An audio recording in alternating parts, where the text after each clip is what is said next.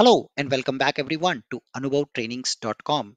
In the last episode of this series on SAP Build Apps, we have discussed about how to understand the Build Apps, the architecture for Build Apps in a short, and also we discussed about setting up our SAP BTP trial account with Build Apps subscription. If you like my work, please do like, share, and subscribe the channel, and also share the link of this video series in the WhatsApp group of your company so other colleagues can also take an advantage. With that, let's get started today's session. And today we will discuss about how to create your first Hello World application using SAP Build Apps with complete drag and drop and no coding. So let's get started to the system where we ended our last episode. So let's try now to create my Hello World project. I say Hello World, my life's first build app project. Click on create and voila, it gets created. And you see another tab is going to open here where I can now design my application. So let's try and understand the different components of the build apps solution. So as a developer, you should be easily able to develop your application. So first of all, it starts with this drop down, which shows all the pages. So as I mentioned, all the pages are nothing but your screens which you are going to design. So right now if you say show all pages, you can see there is one authentication page which is already added by default, and there is a home page which is the front page of the screen, and then there is something called global canvas. This global canvas will never be visible to the user, but it's actually the frame which remains in the background of any application. So this is where you can add new pages. Now if you compare the pages with UI5, they are like your views. So if you work with UI5, since many of you developers are joining this course after completing my UI5 training, I would also give a quick comparison. So these are your mainly screens, the views, and we call them as pages. So you can add new page also over here. Now I go back to user interface. I can change to any page to which I want to navigate and start building. Home page is the default page always. Then there is an page, of course, which was related to authentication, which always be there by default to allow user to authenticate. Now here comes on the left side the components, the UI elements, where you can see there are three major section: core, by me, and installed. In the core, you will see the simple UI elements like button, container, title, text, images, input field, sliders, and all that stuff. Whereas in the install, you can actually go to the marketplace and install any component. For example, if my manager asks me to add a Google map on my application, then I can go to marketplace and look forward for a map component which is not part of the core components. So core components, if you use them, they are inbuilt, they are by default, make your application run very fast. But if you want to build a bit more advanced application, you want to use bit more advanced controls which are not part of it, then you have to download them from a marketplace. It's free, but they will make your application run little slow. So on the left, you see all the controls. I will also show you quickly. Go to marketplace and look forward for components. You can see there are a lot of components to choose. So I can search for map, and then I can find map, embedded map view, Google map geocoding, and these map controls. So you can see components, flow functions. Yeah, a lot of these options you have.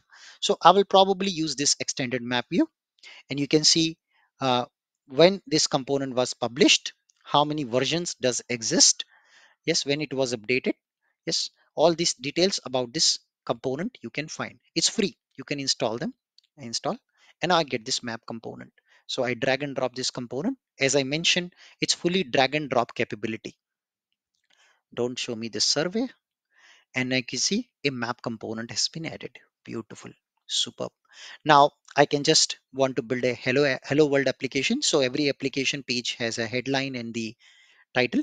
So I will remove this title and just keep the header title, and I say, hello world, welcome to Anubhav Trainings, and that's my application. Superb. So in no time, you can see with simple drag and drop without writing any coding, we were able to create our simple Hello World mobile application. You can see the canvas on the left, see the canvas in the middle and the controls on the left. Then on the top, you see user interface. So let me talk about these components. User interface helps you to design and develop your screens with standard UI components or UI components which are installed from marketplace. Then you have the variables tab. So often any application contains a lot of data, and this data is flowing through the application while application is running. So basically during the runtime. So where is that data is stored? That data is stored in variables. There are broadly 5 category of variables, as you can see here on the left. Application variables. So you can see it also provide description here on the build apps. So someone who don't read the documentation can still come directly and read this documentation which is readily available. So variables are used to store and access dynamic data during the application runtime. They can hold any kind of data. Example, current login user, text input from a screen, loading state of the page, data records fetch from a backend service. All that is stored in a variable. So application variable, they exist globally in context of whole application. So if you would want to share the data between multiple pages, you will use application variable. They are initialized when the application start, when the whole application start for the first time, they are initialized and exist until the application is shut down. They should be used for things that are accessed from many locations, many pages. Like in SAP UI5, you have something called global models. We create global model in manifest, right? Default model. It's like that. So such as currently login user settings or data shared between the pages. Then we have page variables. A page variable is basically a variable which exists in the context of only current page.